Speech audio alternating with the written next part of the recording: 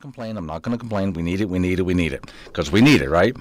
Yeah, and that's really all you can do in these situations is say the fallback position is always, we need the moisture. Yeah, we do. And we do. Now, the nice thing is, as I take a look at where it's coming in, it seems to be arriving in all the places that need it the most. Yeah, that is true. And along with that moisture is some really, really chilly air coming in. So this is going to be mostly snow for just about everybody out of this pattern.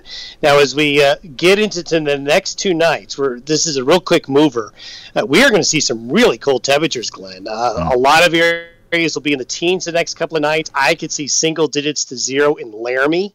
I wouldn't be surprised if the Shirley Basin, Laramie get near or below 0 the next 2 nights. So this is some really cold air with this front. Okay, so winter. I wrote a little article that Wyoming nights not fooled by nice day was the title of the article.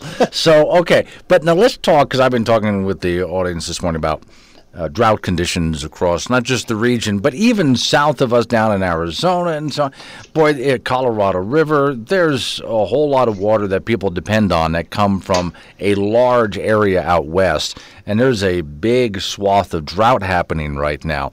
So I keep going back and forth between La Nina and El Nino and wondering, do we get a break at some point? Well, the thing is the thing you got to remember in the western United States, La Ninas are dry, El Ninos are more wet. And we are now going into the second year of a La Nina, at least some may not be as strong as it has been. So the opportunity for the drought to break this spring and summer is just low, as long as we continue to see this La Nina. Now, we've seen this before. Yeah. This is a pattern that repeats itself. In the areas that are in the drought right now, in 2019, we started 2019 and there was no drought. There was almost no drought across the United States. But as soon as we went to La Nina, it started to show up again. But we've got to get out of this La Nina pattern. And so honestly, Glenn, I don't think it's going to be until 2022 before the western United States starts to see the tables turn on the drought. Okay, so we're going to definitely, I get from what you're saying here, according, not what I wanted to hear, just so you know, filing my official complaint. But okay, here we go. So this summer could be what, very dry or just a mild dry one? What do we look at? I'm thinking of the ranchers, really. So the way the summer looks like it's going to probably be drier and warmer than normal.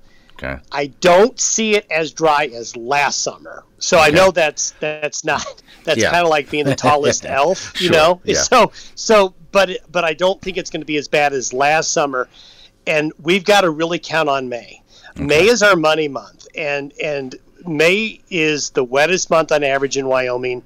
And if we are at least not at average, that does not bode well for summer. Okay. So a lot of summer's dryness is going to hinge on what we get here over the next 5 weeks. Okay, and so on that note, I'll leave you with this question then. So your crystal ball then, I mean, are we looking at a wetter May here? Is it going to go well? I don't think so. Okay. Now, the thing you got to remember about May is it's supposed to be wet, and we will get wet. Yeah. But so that is what we expect. But we've got to be wetter than normal to put a dent in it, and that's what I don't see. I see is getting some rain and snow in May, but will it be enough to go above average and help with the drought? Probably not. Okay, so I just want everybody out there to know the difference between us and Don Day's wife is he doesn't need to tell us what we want to hear. He's going to tell us what the truth of the matter is, and that's why we end up getting hard news. Okay, thank you, Don. I appreciate it. Switching over to